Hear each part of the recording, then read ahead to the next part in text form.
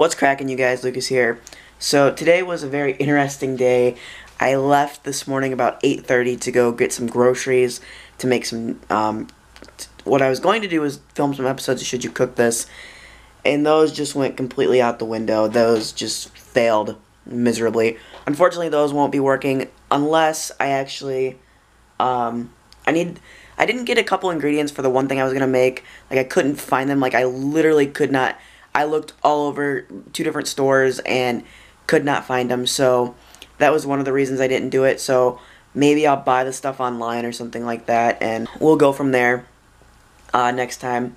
And then after I went to the store, and I went and I looked. I just drove through a car dealership just because I was like, oh, I'll just see what they've got, to offer. See what they have to offer, and if they have anything that I like.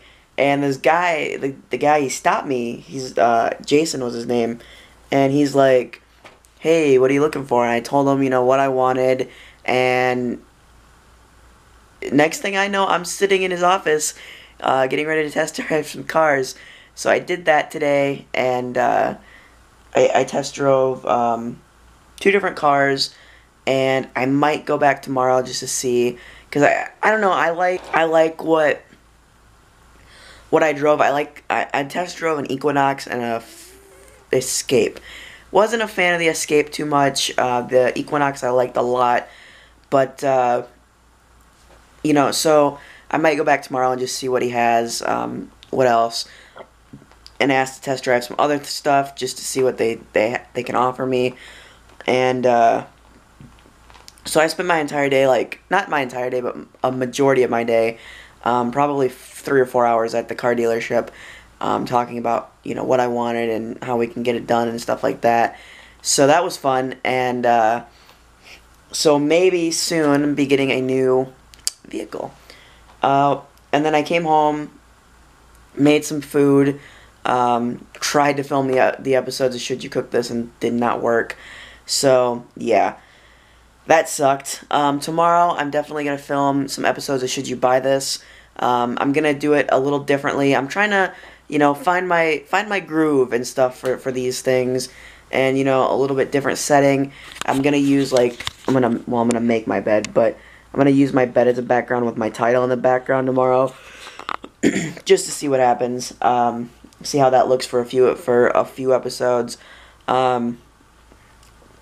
I was originally going to get Taco Bell tomorrow.